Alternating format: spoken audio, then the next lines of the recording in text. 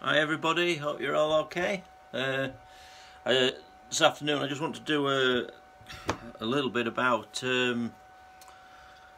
nurses, the jobs that they do in the NHS. Well, everybody within the NHS, everybody that takes part.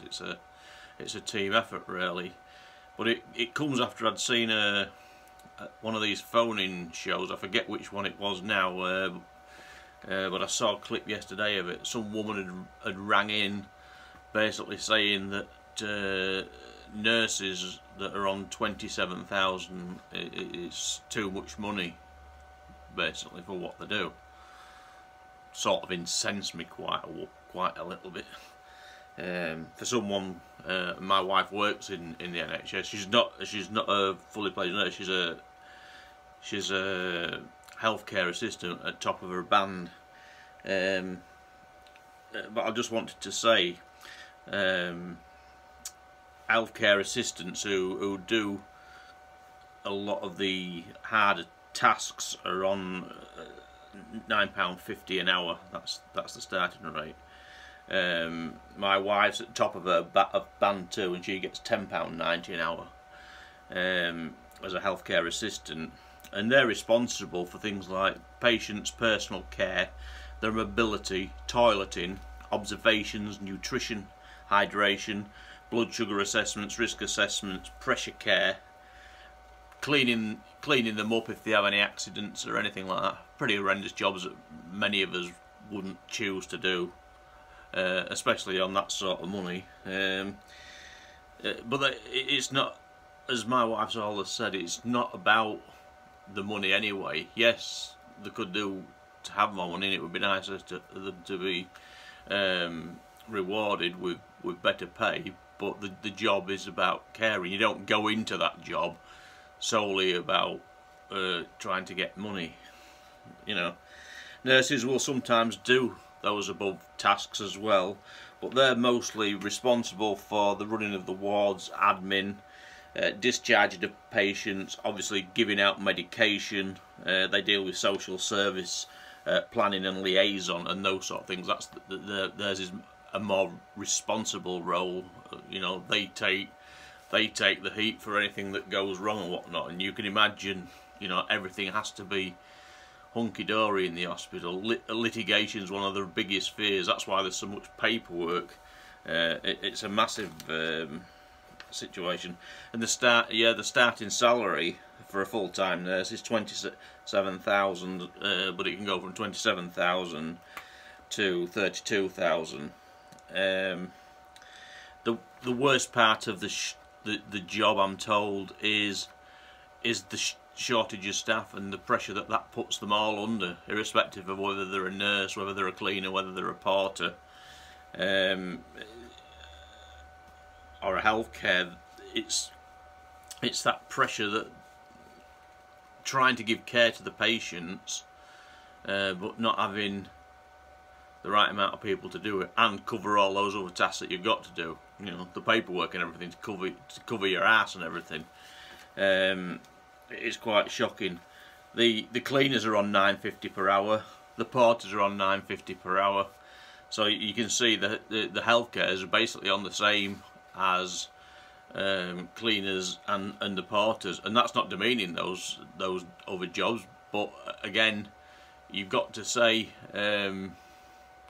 they all should get more money, irrespective of what they're on.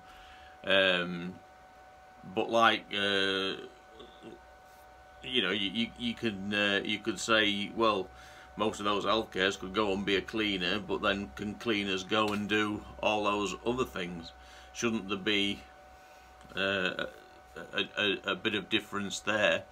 But the trouble is, if they made a change there, what they would do, they would reduce the cleaners' wages opposed to putting up the healthcares. But in my opinion, they all need to have a decent pay rise, to be fair. The job can be very rewarding. When you see patients that come in that have been poorly, and when they get better, it's a real rewarding, and it gives you a real boost inside. That's great. often it can be the opposite way around. People sometimes come in, obviously, and they don't get better, and that can affect you. You've got to try and rise above it and not let it affect you. But we're all human beings, and it does have an effect on you, and it can affect your mental health. You know, it can really get you down sometimes. And so when people are going onto these radio stations with their opinions of what the salaries should be of these people that care for us, look after our parents when they're in hospital, our grandparents, often saving their lives, you know, and caring for them through horrendous things like cancer and heart conditions and bad falls, and you know, I don't even think there's a price you can put on what they should be paid. It's clear to me it has to be funded properly. We need to fund the health service like many other countries in Europe do. They fund their health services far better than we do, and it is a massive issue. But yeah, I felt I needed to come on here and say it's like at the moment that Unison are going to be balloting at some point for strike action. I think the Royal College of Nursing are all on with it at the moment, but a lot of those staff who feel angry at their wages, and I know my wife's one. She's torn because, you know, she could be a fighter. She wants to fight for, but she also, at the back of her mind, is she doesn't want to leave her patients uncared for, and so she's got this dilemma going on in her head. She's got an husband like me who believes that, yeah, you've got to cast that aside. Because I take the view, and I know not everybody takes this view, but if I was a patient in hospital and I was dying, I would still want my wife out there on that picket line, irrespective of what's happening to me, because it's the bigger picture for the future.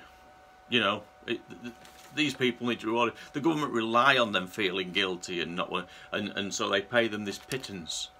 Now, yeah, leave skeleton crews, and that would obviously happen anyway. But yeah, I hate to think of these nurses, doctors, and all these cleaners and porters and everybody feeling guilty about going on strike to get a fair pay. No, you don't have to feel guilty. Many people in the country feel like I do. Yes, I know there's a lot of people that don't, but they don't matter. So anyway, so solidarity to all those that work within the NHS, and we're very proud of you. Well done, everybody.